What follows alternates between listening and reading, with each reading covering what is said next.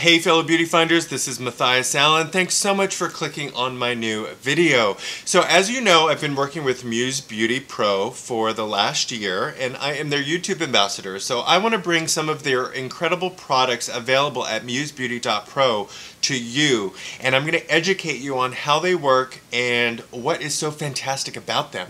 So in today's makeup demo, I'm going to be showing you the Viseart Corrector Camouflage Palette. This is a fantastic product from the line Viseart, which is incredible. It is one of my favorite products from their line. You can do so many different things with this. And if you are a professional makeup artist or on your way to be, this is a must-have tool in your arsenal. And I'm going to show you step by step exactly how it works. Alright, so for those of you up-and-coming makeup artists or pro makeup artists who have not tried the Viseart Corrector Palette, definitely please give it a shot. It is a really incredible palette which comes with 12 shades which range from light to dark. You can do almost any skin tone with it, and the quality of the product is amazing. It's a waxed base formula which makes it waterproof, sweatproof, and great for all skin types. Now I'm going to show you using a synthetic brush from the Esam Vegan Brush Collection which just premiered over the summer. I'm putting the product on the eye and under the eye, and then I'm switching the concealer brush. The reason that I switched the brush is because if I were to only use the original concealer application tool, I wouldn't be able to get the concealer that's sitting on the face to blend out and diffuse.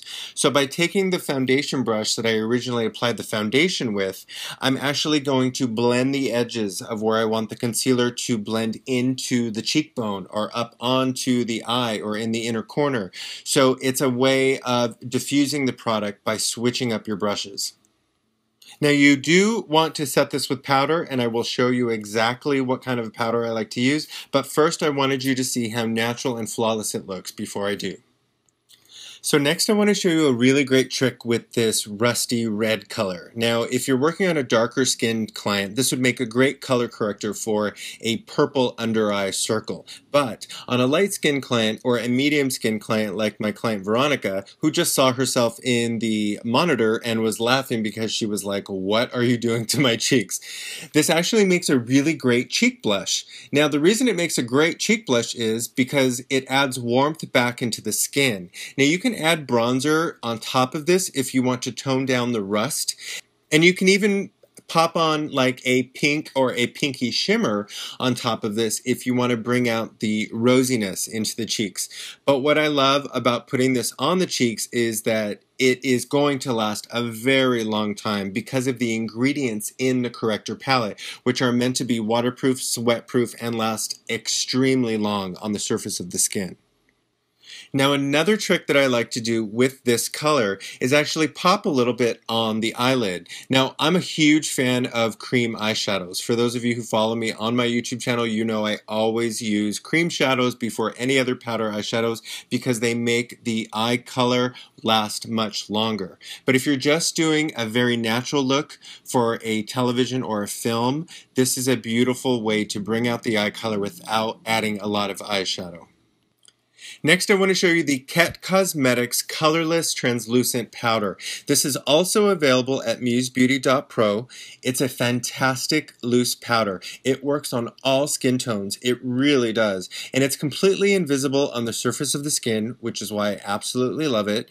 And I'm showing you now how I like to blend powder starting on the temple, going down into the chin, across the cheeks, and then on top of the eye and under the eye as well. But be very, very aware that when you do any kind of powder on the eyelid, if you've put any type of cream or concealer, you need to get rid of the creases first. So I just took one of the Esam concealer brushes to swab away any of the creasing, and then I'm powdering it with more of the powder on the eyelid.